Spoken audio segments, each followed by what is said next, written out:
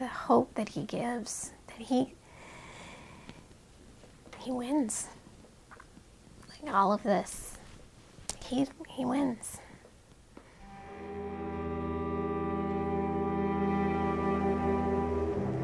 "11 years ago, 11 and a half, we found out that I had breast cancer. I was nursing Audrey, and that's how we found it. Went through scans, went through surgery. They found that it had spread to several of my lymph nodes under my arm. So I had full-blown chemo radiation treatment. It lasted about a full year. That ended, and about 3 months later, I had a thyroid cancer recurrence, which was rare and surprising. So I had to have another surgery in my neck, and then I had it's called a radioactive iodine treatment, which is where you swallow a pill that is radioactive and it destroys thyroid cancer cells in your body. You know, the physical trauma that my body has gone through, the exhaustion, the day in, the day out pain, that's really hard. The new treatment that I'm on, there are days where I go, I think this is breaking me. I just think it is breaking me. I grieve losses. I grieve the loss, the ability to sing.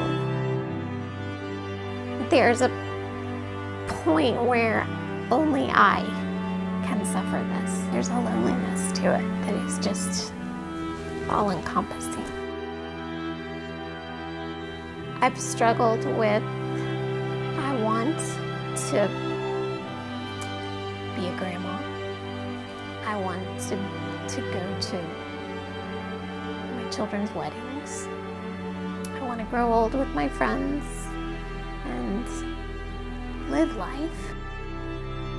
I remember talking to my parents one time. I made a comment about them not suffering like I had. I remember my mom called me later and she said, that hurt. So look at my mom and dad. They are suffering every day with the fear that they're not going to have a daughter. They suffer. It's just different for them.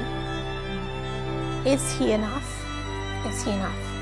If everything is stripped away, that means my health, my family. Like if everything were stripped away, is he enough? There you go.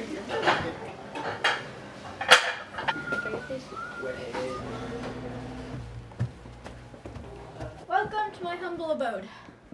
This is my window seat. This is Ridley. It's a teenage guy's bedroom. Father, thank you for this day, for the food that you've given, for the many blessings you've given. Every day that he gives me is another day to live and declare the works of the Lord. And that's how I want to spend my time.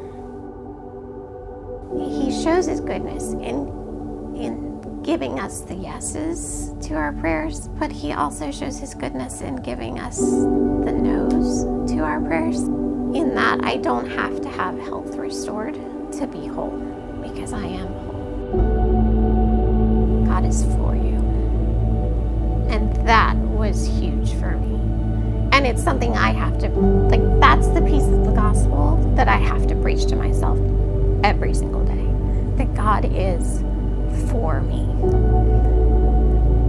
He's for me. The should and the enough and the what do I have to do comes into play. What I have to do is rest in who he is and in his salvation. Kind of the big all-encompassing word that I often associate to all of it is hope. We have a hope that will not disappoint. Think about Psalm 23, where David writes, even in the valley of the shadow of death, he ends the psalm with, surely goodness and mercy shall follow me all the days of my life. And it's that literal follow me, like chasing after. Goodness and mercy are chasing after me. And I clung to that goodness is always coming. It might not look like it in the present, but it's always coming. comes progress. Hopeful kept telling Christian, keep looking up, keep looking. Do you see? I couldn't have done it without the community that walked along beside me and said, keep looking. Do you see? He's there. It won't disappoint us. It won't.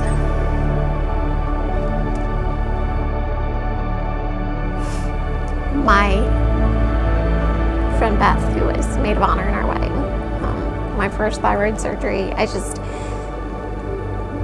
she showed up. She just showed up. She lived far away, and she showed up when I had my colon cancer surgery. I remember opening my eyes, and there she was, in months, years of meals, years. People who show up with a load of firewood, just so Brian doesn't have to figure out how to get it. Knock on the door. There's my friend Jessie with a bouquet of flowers. Friend Angela, who's coordinated my care. Every now and then there's a card in the mail. You just need to know that you're loved.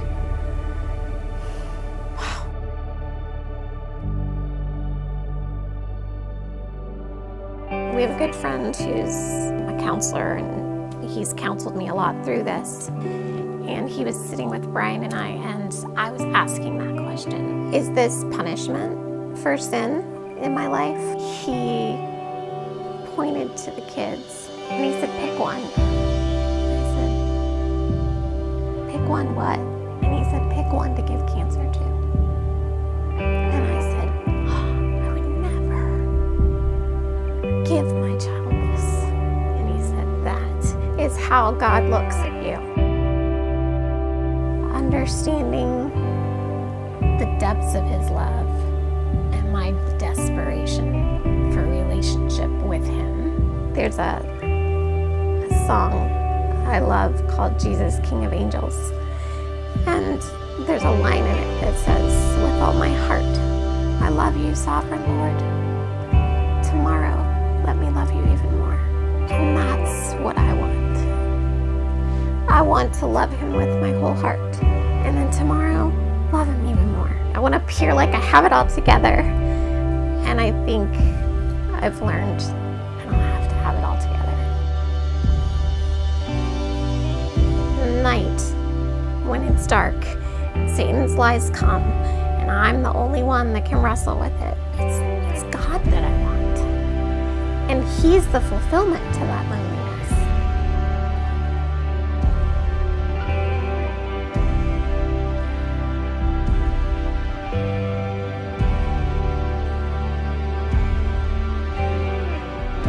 Is he enough? Yes. I don't even know how to tell you how I got there because of the supernatural work of the Spirit. He is enough. Oh God, I said, and that was all. But what are the prayers of the whole universe more than expansions of that one cry? It is not what God can give us, but God that we want.